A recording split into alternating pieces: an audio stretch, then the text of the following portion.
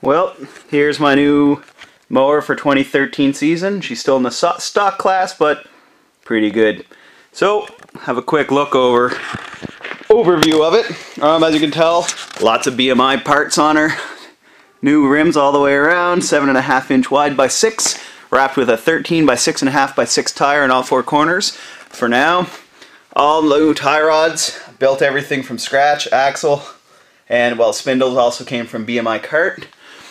It's just an old Craftsman. Clutch setup is pretty stock underneath. Just changed the belt, and I got a 7-inch pulley up front, 2.5-inch pulley in the rear, and the disc brake works perfect on it.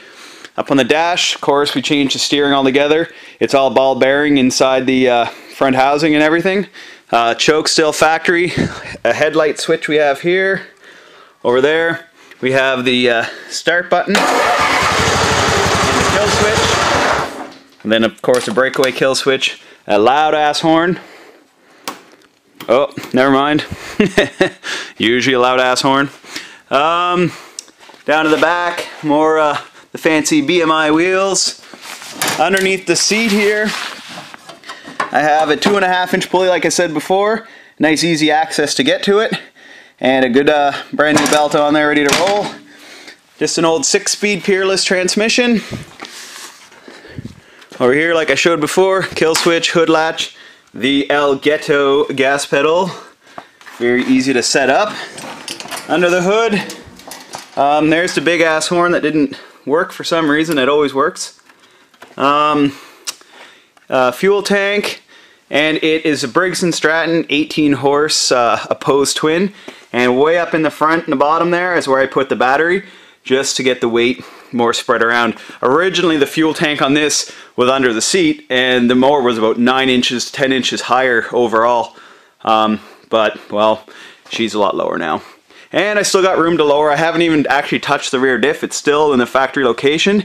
Just lowering the seat, the fuel tank, and the fenders, and the wheels dropped it that much. So we'll get a test run out of her today and see how she goes. It's still running the factory exhaust as well, just because I didn't really get to the exhaust yet. No big deal.